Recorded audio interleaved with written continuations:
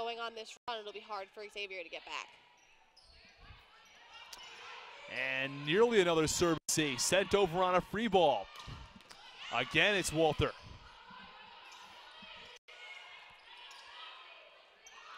Rastelli tries again and clips the sideline. Well, Xavier came all the way back. Down 16-6, went up. They've had a couple of set point opportunities. St. John's will try for the set. And they go to Cathariu. And she puts it away. Talk about a hard-fought first. They're just trying to gain points, trying to get a lead on Xavier. Bigger lead.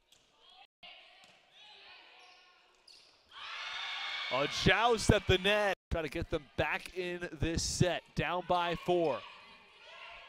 Tozy puts it away. And I guess pay a little more attention.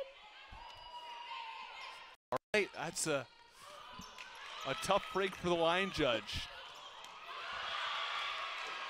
No timeouts left for Christy Peffenberger.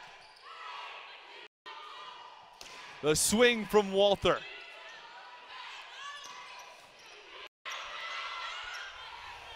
Walter tries again, and she finishes again. The St. John's Red Storm win this one in straight sets, 28-26, 25-20, and 25-20. It's Walter with her 16th kill of the match to finish off an outstanding afternoon for a trio of Johnny's hitters.